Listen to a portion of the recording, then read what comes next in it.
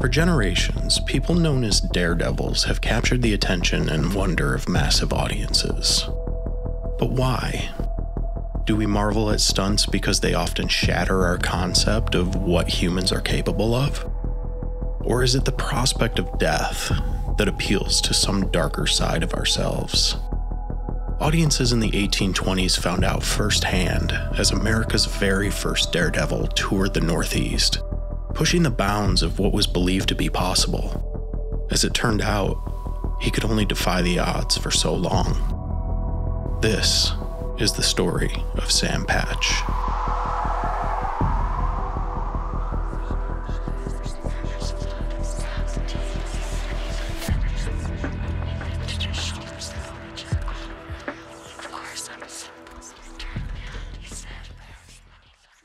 It's the early 1800s, and a young man named Sam Patch stood on top of a dam above Pawtucket Falls in Rhode Island, looking down at the water dozens of feet below him. All around the dam, his cotton mill co-workers stared up at him, shielding their eyes from the sun as Patch took a deep breath. A moment later, he was falling through the air, flailing his limbs before crossing his arms across his chest and straightening his legs. With a tremendous splash, he entered the waters of the Blackstone River before surfacing to the cheers of those who witnessed his feat. He wasn't the only one among them who dared to jump off the dam, but there was just something about the way Patch performed his jumps. There was an almost artful elegance to them that had spectators glued to the sight of him dropping from great heights at great speeds. His love of jumps began at an early age at the mill as a child laborer. He spun cotton at the mill at Pawtucket Falls, and this rushing cascade of water almost beckoned him from the first time he laid eyes on it. During breaks, it was common for young workers to swim in the river and jump from the dam, so Patch developed a penchant for entertainment from the start. Despite being raised in Pawtucket, Rhode Island, he was born in South Reading, Massachusetts. By his early 20s, Patch had designs on starting his own mill, so he relocated to Paterson, New Jersey to do just that. Sadly, his business ventures failed after several attempts, and he was back to working in mills belonging to somebody else, although he quickly worked his way up to the position of loom supervisor. During his tenure in Paterson, construction on a brand new bridge began over the Great Falls of the Passaic River that was going to have a maximum height of some 80 feet or 24 meters above the water. As entertainment options of the day were limited, citizens of Paterson turned out every day to watch the bridge being constructed, and in this, Patch saw a big opportunity for himself. On the day a new outdoor park was set to open in September of 1827, Patch left the mill, stripped down to his underclothes, and made his way onto the bridge. Watchers below suddenly saw a figure appear at the highest point on the bridge and step to the ledge. A moment later, he flung himself off it and flailed through the air about 70 feet or 21 meters before positioning himself for impact. With a huge splash, he hit the water feet first and lingered beneath the surface to create suspense among the crowd of nearly 10,000.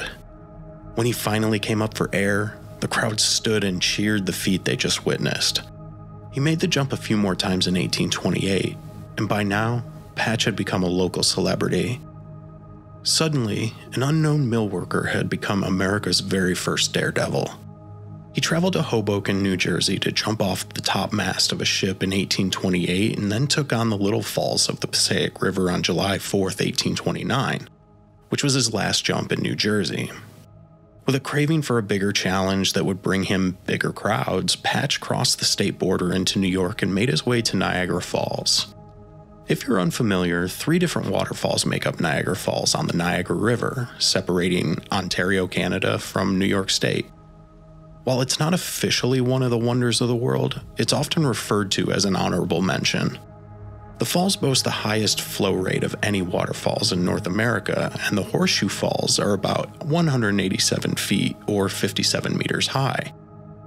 In October 1829, Patch planned to make a leap as part of a day of festivities that included sending a ship, yes, a ship, over the falls.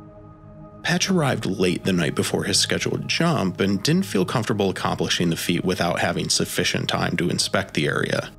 His planned jump would take place on Goat Island, a small spot of land between the Horseshoe Falls and American Falls, where a platform was built for him to leap from.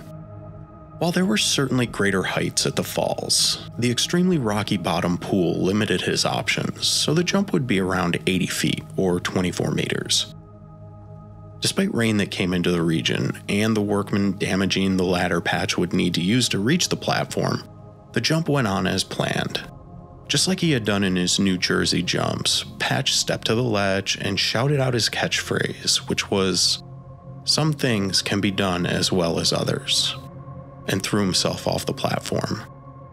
As always, he built suspense by flailing through the air before straightening his body at the last moment and plunging into the pool below. It was yet another successful jump, but Patch yearned for more. He quickly announced that he'd make another jump at Niagara Falls on October 17th that would be another 50 feet or 15 meters higher than the previous one. In sailing from Buffalo, New York to Niagara Falls that day for the jump, he entertained passengers on the boat by jumping from the ship's forearm. While on the boat, however, Patch loaded up on liquid courage. He was known to have a bit of a drinking problem, which was a crucial ingredient in his ability to find the nerve to make such jumps. After he arrived at Niagara Falls and waited out yet another rainstorm, Patch made his way up to the platform and pulled off another improbable yet successful jump. Feeling like he had conquered Niagara Falls, he set his sights on another waterfall in the region. In nearby Rochester, New York, was the Genesee River that flowed to high falls in a busy industrial area of downtown. On November 6th, in front of a crowd of around 8,000 people, Patch performed his usual routine, but this time he added a new flair to his jump. With him, on a ledge he was jumping from, was a bear cub that he was keeping as a pet. Before his own leap, he picked up the bear cub and tossed him into the river below, a drop of about 94 feet, or 29 meters. Much like Patch was known to do, the poor bear flailed through the air and splashed into the water. After a brief moment under the water, the bear surfaced and swam to the shore, seemingly unharmed. A moment later, Patch shouted his catchphrase and performed a successful jump of his own. It was a spectacle that wowed the crowd, and one he performed again right afterward, but Patch didn't earn nearly as much money as he anticipated. Determined to rake in a little more from the people of Rochester, Patch devoted a healthy sum to advertising a jump a week later, on Friday the 13th. Soon, flyers appeared all over the city and ads ran in the newspapers trumpeting Patch's last jump. Of course, Patch had no intention of retiring from jumping. It was to be his last jump of the year. At least, that was his plan anyway. This final leap of the season was going to be from much higher than his jumps a week earlier.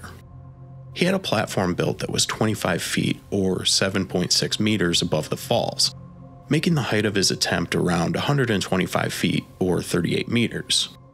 When the day came, Patch drew another 8,000 people, and according to their accounts, something about the Yankee jumper, as he was known, seemed off. Just like all of his jumps, Patch took his position along the ledge of the platform and shouted his catchphrase before leaping out over the falls.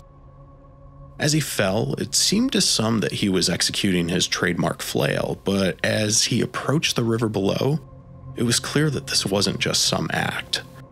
Patch failed to enter the water feet first, and a tremendous smack was heard throughout the area of Brown's Race, which is where the falls are located. Still, the jump thrilled the audience, and they waited for him to surface as they broke out in cheers. Since Patch normally stayed under the water longer than necessary to build more drama into his performance, no one was immediately concerned when he didn't show. But as the seconds ticked by, that began to change.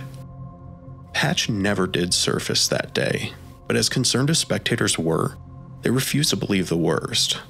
Many thought this was just a new flavor to his act and believed he was hiding out in a cave near the base of High Falls. Some believed he swam downstream and slipped away without being noticed and went into hiding. If this was the case, what a story it would be when he re-emerged the following year to continue his death-defying jumps.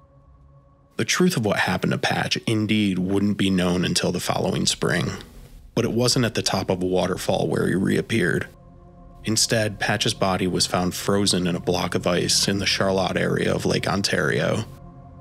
His body was recovered in a painstaking process of chipping away at the ice, and afterward, an autopsy was performed. The cause of the Daredevil's death was determined to be a sudden change in temperature from the air to the water. Rochester, New York generally experiences frigid temperatures even in early to mid-November, and the water of the Genesee River likely shocked Patch's system, causing his blood vessels to rupture on impact. The angle of his landing didn't help much either. Rumors swirled that Patch perhaps indulged in too much alcohol before this particular jump, which caused him to misalign himself before hitting the water. At such a height, hitting the water at a poor angle and position would be like landing on concrete, hence why such a loud sound was heard when he hit the pool below the falls. Despite having only spent a week or so in Rochester, America's very first Daredevil is buried in the Charlotte Cemetery, not far from where his body was discovered. Thank you for joining me for another trip through the past. If you enjoyed the story, please consider leaving a like or even subscribing to the channel. It really helps, and I've got so much more planned for you. And hopefully I'll see you back here for more chilling history.